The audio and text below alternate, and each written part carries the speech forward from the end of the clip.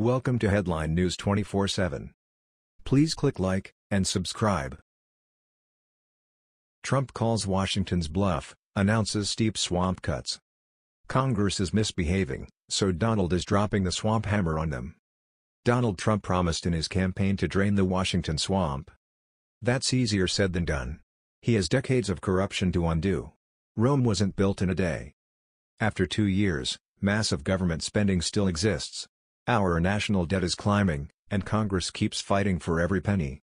But it looks like Trump is making serious changes to the budget. Democrats won't be pleased. From the Hill. President Trump on Monday unveiled his 2020 budget proposal, calling for domestic spending cuts of 5% across the federal government. 5% is nothing to sneeze at. It is a massive cut, and follows through on Trump's promise without hurting the military or the wall. Share to thank President Trump for cutting, and cutting some more. Democrats are already panicking, claiming his approach would cut even more than 5%. Perhaps even a whopping 7%. Yeah, guys, that's the idea. Our government burns through cash like a drunk kid on prom night. Do you think there's any real accountability when Washington decides how much to spend?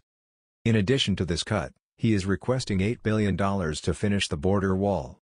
The White House, in Trump's latest budget, would turbocharge defense spending while providing $8.6 billion to fund his proposed southern border wall.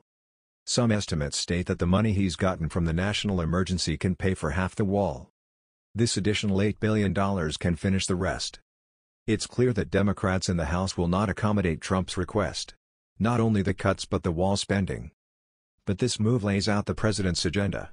And it shows Americans just who is blocking progress on the wall. That was the news.